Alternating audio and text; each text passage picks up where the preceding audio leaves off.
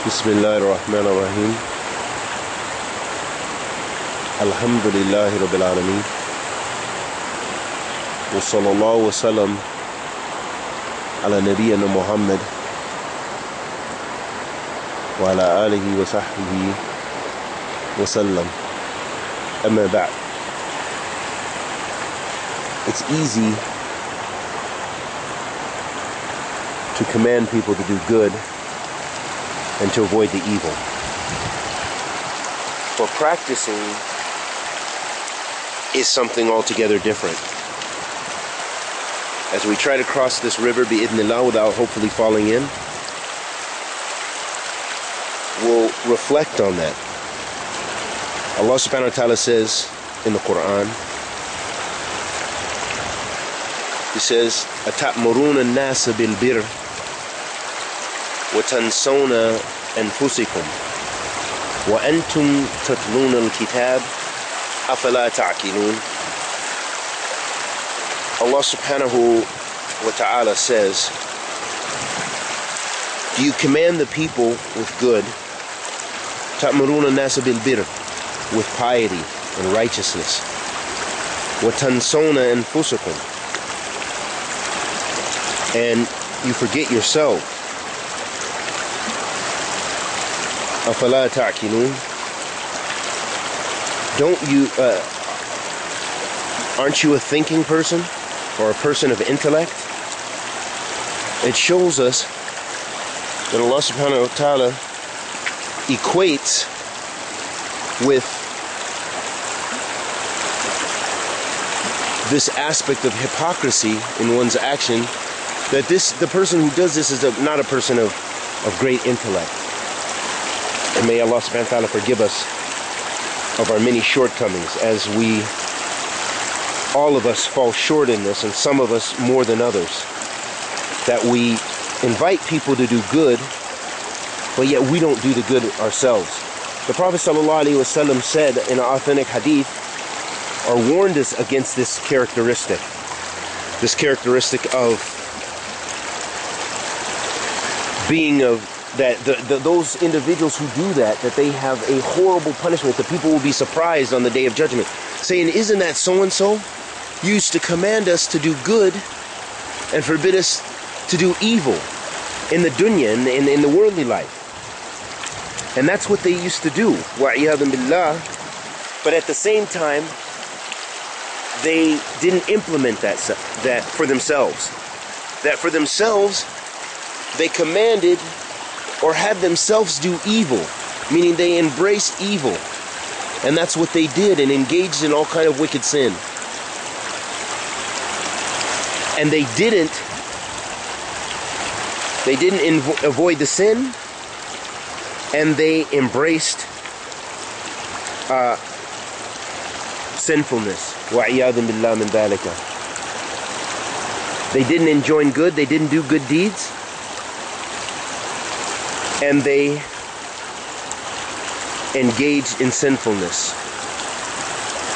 So this is something that I have to admonish myself about, and at the same time hope that it'll be an admonishment for others to reflect upon what you're doing. At the same time, we don't want to go to another extreme, as the scholars illustrate, warn us against, meaning that you involve yourself in sin, so you figure that, hey, I'm a wicked sinner, I won't enjoin any good as well. I'll just keep silent when I see a munkar. I don't think I'm going to make it across here, so I'm going to have to try another way, bi'idhnillah. But the person who engages in sinfulness, that doesn't mean that they should avoid even speaking against sin. But don't be a hypocrite. At the same time, you don't want to go to either extreme. When you know you have sinfulness, you know how you have wickedness, strive to come back to Allah. But when you see some evilness, for example, the person who drinks alcohol, maybe some people, some brothers and sisters are tested with drug use and abuse. So they figure since they're getting high and they're getting drunk, and maybe they still pray, but they have a tendency, they sneak a little something on the side. The fact that they do that does not absolve them from commanding their associates that they know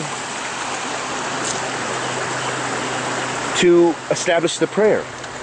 So they're still responsible for prayer and also inviting others to pray. That if you, so although they are doing sinfulness, they should not avoid calling people to goodness and prohibiting them from evil. And this is in accordance with the Sharia. This is in accordance with the statement of the Messenger of Allah sallallahu alayhi wa alihi wasallam in the Hadeeth of Abi Sa'id al-Khudri radiyallahu ta'ala anhu, who said, سمعت رسول الله صلى الله عليه وسلم يقول, I heard the Messenger of Allah sallallahu alayhi wasallam say, من رأى منكم منكرا فليغيره بيده فإن لم يستطع فبلسانه فإن لم يستطع فبقلبه وذلك أضعف الإيمان. That when one of you sees a munkar, something evil, then change it with his hand. And if he is unable to do so, then change it with his tongue. And if he is then unable to do so, then change it with his heart. And that's the weakest of Iman, letting us know that Iman has different levels. Our faith has different levels. And letting us know that along with those different levels of Iman, that changing a munkar has different levels as well. That in order for a person to command the good, they should do that in accordance with their ability. If they have strong ability to do so, then they should do so by changing it with their hand. And if they have a lesser ability to do so, then changing it by speaking out against it. And if they still do not have the ability to do that, then they should hate it in their heart, hate that wickedness, that sinfulness in their heart. And the Prophet ﷺ said, وَذَلِكَ أَضْعَفُ الْإِيمَانِ, and that's the weakest form of faith. Letting us know all those aspects are part of Iman. All of those aspects are part in commanding the good and forbidding the evil.